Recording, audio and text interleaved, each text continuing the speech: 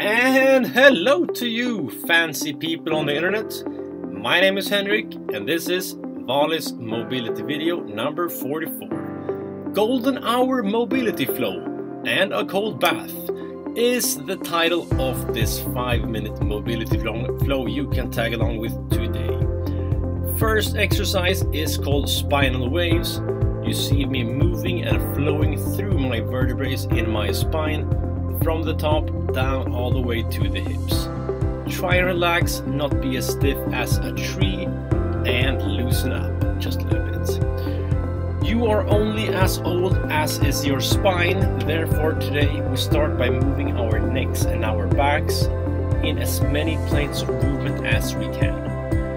Bending to the side, rotating our necks, trying to get the simultaneous bending and rotation in our spine all the way from the neck down to the lower back.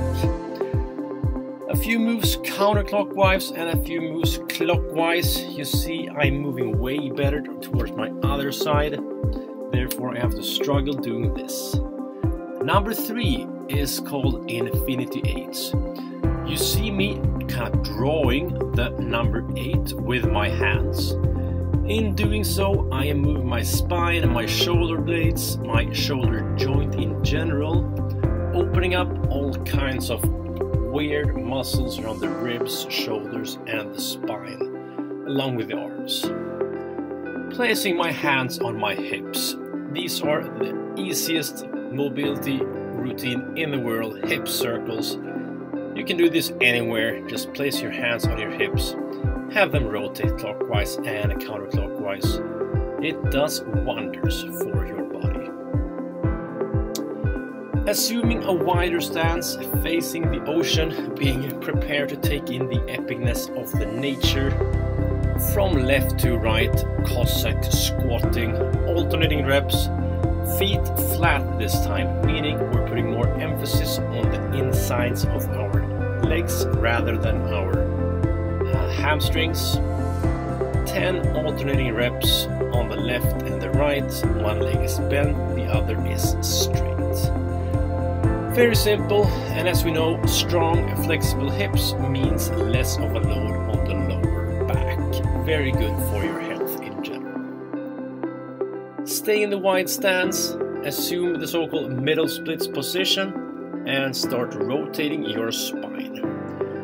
When we lock the hips, i.e. we fixate them down to the pelvis, most of the rotation will take place in the upper back, where we so desperately need it in our sedentary lifestyle which we have in the West. Exercise number 7, my favorite yoga flow, therefore I named it after myself.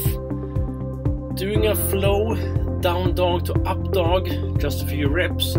Lifting my leg, rotating away to the side, getting the full lat stretch before bringing the foot forward into a lizard position, letting go of my hand, flowing down and up into the sky and down towards the stone ground.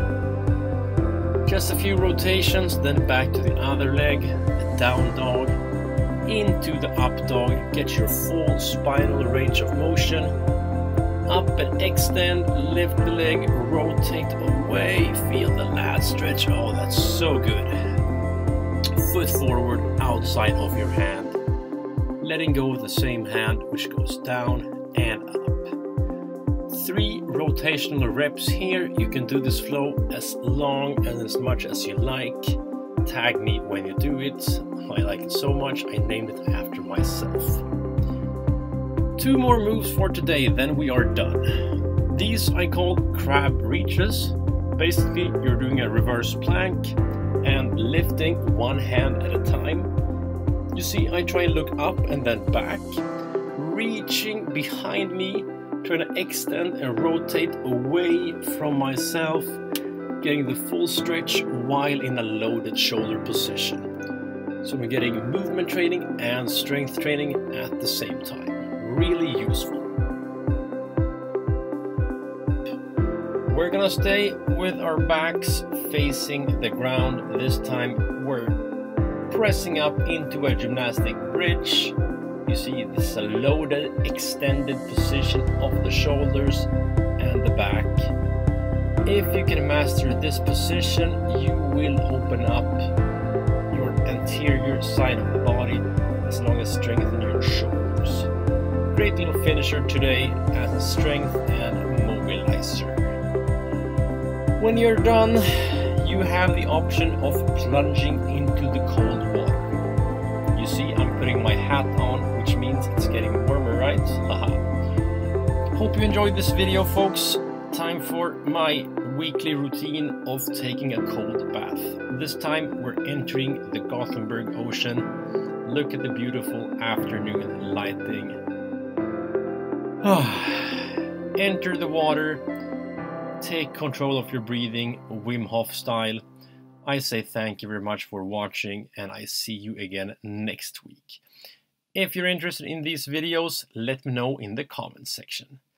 Thanks guys, bless, have a lovely day, whatever you do. Cheerio.